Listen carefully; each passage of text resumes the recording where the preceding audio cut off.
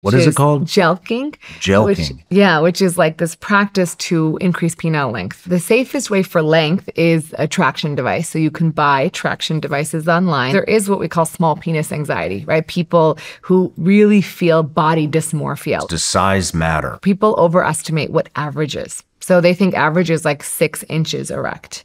Average is more like 5.1 to 5.6 inches, depending on the study. What about girth? When you have a little more girth, it can stimulate more of the clitoris, right? You're not just focusing on the top, you're also getting the side of it. So it can be helpful, absolutely, to be more girthy. Are there any other viral trends that you've kind of had to correct? Yeah, so there was one on TikTok for a while. There was a lot of people talking about what's called jelqing. What is it called? Jelqing. Jelqing. Which is like this practice to increase penile length. And so it's like you make an O with OK sign with your finger, and you actually like sort of slowly extend the length of the penis over time. There's exercises, stretching exercises, essentially. And so people would be like, oh, I did this and I increased my penile length and it was great. And so they were talking about this a lot. And actually, that sounds very safe, right? Like, oh, I'm just stretching. Like, what's the big deal? But sometimes, and you can probably relate to this, most men, when you tell them to do something, they don't just do it. They want to do it the best. Right. And so they're like, you don't just, you tell someone to do something that might improve their life. They're not going to just do it. They're going to go 10x and do it even more. Right. And so there's actually some people who would come into the urologist because they've been doing this. And, my colleagues have talked to me. It's even in some published data. People would jelq. And they would come in and they would develop erectile dysfunction because they've now damaged their penis.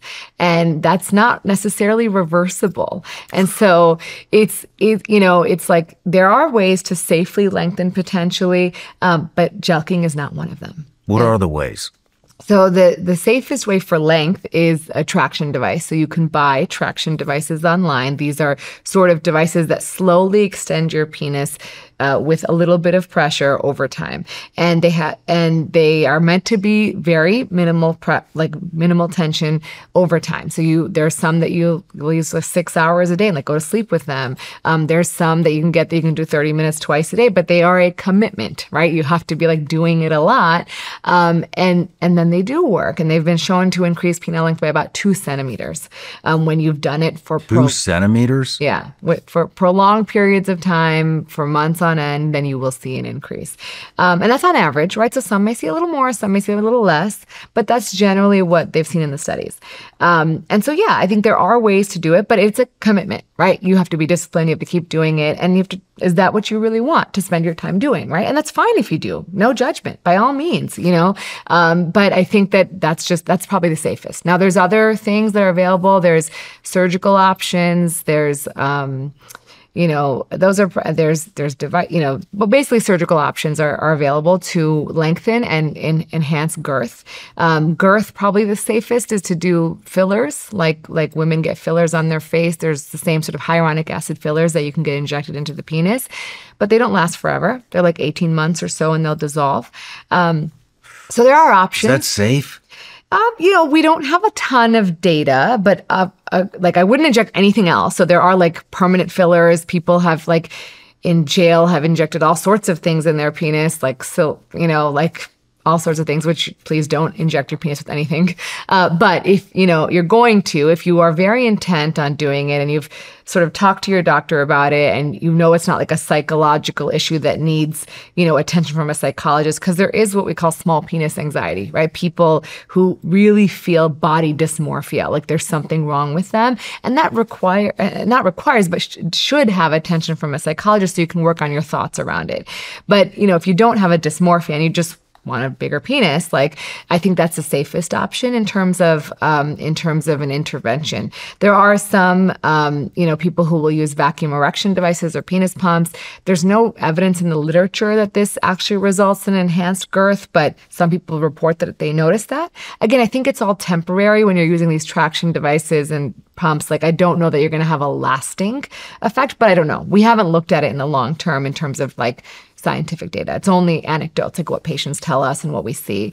So I think ultimately, I wish there was a way, right? Like women can enhance their breasts, they can get breast augmentations, but men still don't have that option, right? To enhance their genitalia if they really want to, in a permanent, meaningful way yet, in a very safe way. And I wish we had it because I think men, just like women, should have that option if they want it, right? But at this time, like you have one penis, it is very important. And if something happens to it, now you're stuck with that complication. And so I just think it's really important to think about that before you proceed with anything that's irreversible. Now, I mean, I wanted to cover this later on, but we'll just do it right now since we're on the subject. I mean, size. Does size matter? Yeah, so this comes up all the time, right? Because we are in a society where size is revered, right? Like you will see people joking about it. You will see, I mean, even my children will joke about their penis size and they're prepubescent boys, right? Like where did they learn this from? We don't talk about it at home. Like they learned it from their peers. So, this is something that's pervasive, right? People automatically assume bigger is better. The reality is, when you look at the data, people overestimate what average is. So they think average is like 6 inches erect. Average is more like 5.1 to 5.6 inches, depending on the study you look at. That's erect, not flaccid.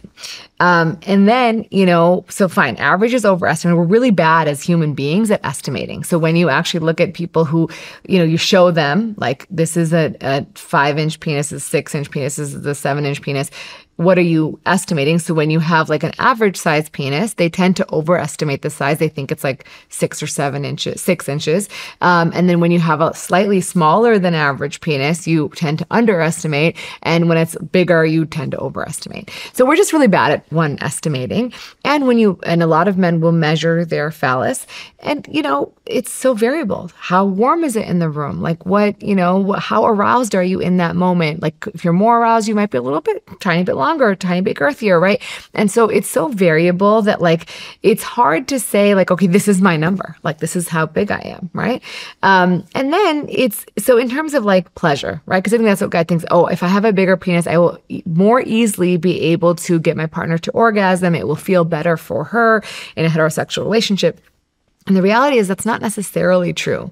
Like, of course, there are women who prefer longer penises. They enjoy deep stimulation during sex, but that's not the majority. I would say 85% of women need clitoral stimulation. And the clitoris is above the urethra. It's the area that is very sensitive. It is the homologue of the penis. So it is essentially exactly the same. If you like cut open a cadaver and you look at the anatomy of the clitoris and the penis and the penis look identical. The clitoris is just smaller and internal, whereas the penis is external. So if you stimulate the clitoris, you will reliably reach orgasm in the majority of women.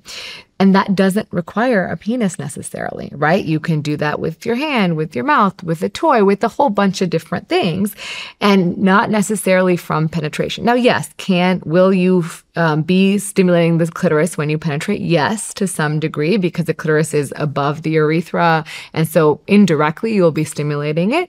And some women, like I said, the anatomy is variable. So some women may orgasm more easily just through penetration alone. But the large majority of women need either penetration and clitoral stimulation or just clitoral stimulation to climax. And so the reality is that size is not necessary for pleasure. Size is not necessary for a good orgasm. And it is something that we have just made into this big thing. And if you ask women, like when you do surveys of women, 85% of women are like, I'm happy with my partner's size and I'm totally fine with it. And it's like 45% of men who feel like they're satisfied with their size. So it's a big dichotomy because we've made it to feel like it's so linked to masculinity or the ability to provide pleasure, but the reality is not so much. And when you look at even anatomy for women, the vaginal length before it's engorged and aroused is about 3 to 3.5 inches. So if you think about it, like if you're really large, you can't even really penetrate the entire vaginal length. And so there's actually products that you can wear, like buffers, so that you don't hurt your partner when you have sex with them if you're a little bit larger than they are. And so it's sort of like a fit, right? Some people have a longer vagina. They may enjoy a longer penis. But again, it's not universal, right? It's not universal. What about girth? Yeah. So girth, again, I think girth is because the clitoris goes deep into the pelvis and it goes around the vagina. There's like the clitoral bulbs and the legs of the clitoris. So when you have a little more girth, it can stimulate more of the clitoris, right? You're not just focusing on the top, you're also getting the side of it. So it can be helpful, absolutely, to be more girthy.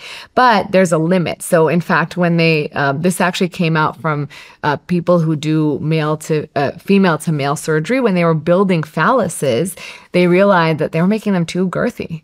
And like it was actually difficult to have sex. So they actually had to look at like what they did was they looked at what kind of sex toys women are buying to decide like what was the right size for the majority of women. Because they realized like, oh, we were just making them too big. And like now this person who wants a penis is like not able to use it because it's too big for the partner to accommodate it. And so really it's like, if you look at what type of sex toys women buy, they buy a little bit longer than average and the same girth as average, which is, about 5 inches or so. So it's very similar to the average guy. They're not buying those really obscenely large sex toys. Like it's just not, they might for a gag gift or something, but most women are not using those to pleasure themselves. And so that doesn't necessarily, meaning you don't really need a lot more than average to pleasure a woman. What is average girth? Average girth is about 4 to 5 inches around. Okay. Yeah. No matter where you're watching Shawn Ryan Show from, if you get anything out of this, please like, comment, subscribe, and most importantly, share this everywhere you possibly can. And if you're feeling extra generous, please leave us a review on Apple and Spotify podcasts.